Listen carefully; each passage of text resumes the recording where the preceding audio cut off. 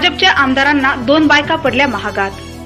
यवतमाळ जिल्ह्याच्या केळापूर आर्णी विधानसभा मतदारसंघाचे भाजपा आमदार राजू तोडसाम यांच्या दुसऱ्या पत्नीने पहिल्या पत्नीविरुद्ध आज मंगळवारी अपर पोलीस अधीक्षक अमरस जाधव यांची भेट घेऊन तक्रार नोंदवली। त्यात त्यांनी धिंड काढणे, विनयभंग यासह अनेक गंभीर स्वरूपाचे आरोप केले आहेत। या प्रकरणामुळे भाजपचे आमदार राजू तोडसाम यांना 2 बायका महागात पडल्याची चर्चा जोरात सुरू आहे।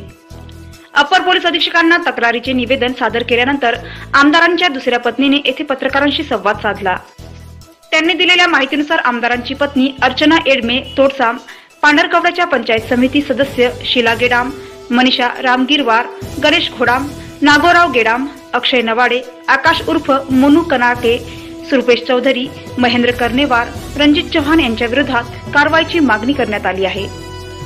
ढरकवड शहरात 12 फेब्रुवारी 2019 रोजी रात्री 10 वाजताच्या सुमारास ही घटना घडल्याचे म्हटले आहे। उपरोक्त व्यक्तींनी आपल्यावर प्राणघातक हल्ला केला, लाथाबुक्क्यांनी तसेच चपलेने मारहाण केली। त्याची व्हिडिओ चित्रफित बनवून सर्वत्र व्हायरल केली। गळ्यातील व कानातील सोन्याचे दागिने, मोबाईल जबरीने हिसकावून विनयभंग केला, सार्वजनिकरित्या धिंड काढली आदी आरोप करण्यात आले आहेत। या संबंधीची तक्रार ढरकवड पोलीस ठाण्यातही नोंदविण्यात आली। सर्व आरोपींना तत्काळ अटक करण्याची मागणी करण्यात आली आहे। रवी राऊत, यवतमाळ।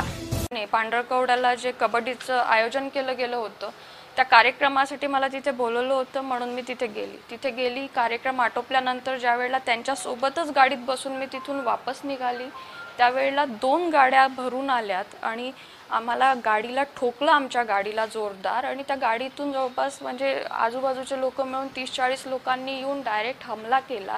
त्याच्यामध्ये मला तर जे करायचं ते केलंच, पण इवन माझे पती जे आमदार आहेत त्यांना सुद्धा मारहाण झाली, त्यांना तिथून उचलून नेलं जागेवरून। माझ्यासोबत तर अत्यंत वाईट कृत्य झालं। व्हिडिओ बनवले त्या लोकांनी फक्त ज्या वेळेला बायका मारत होत्या तेव्हा, पण त्याआधी मला पुरुषांनी सुद्धा लाथाबुक्क्यांनी मारलं, माझे कपडे काढायचा प्रयत्न केला, जे आता मी शब्दांमध्ये सांगू शकत नाही। ज्या वेळेला एवढा 30-40 लोकांचा मॉब असेल त्यावेळेला ते काय करतात ते आपण समजू शकता, ते मी माझ्या कंप्लेंटमध्ये लिहिलेलंच आहे।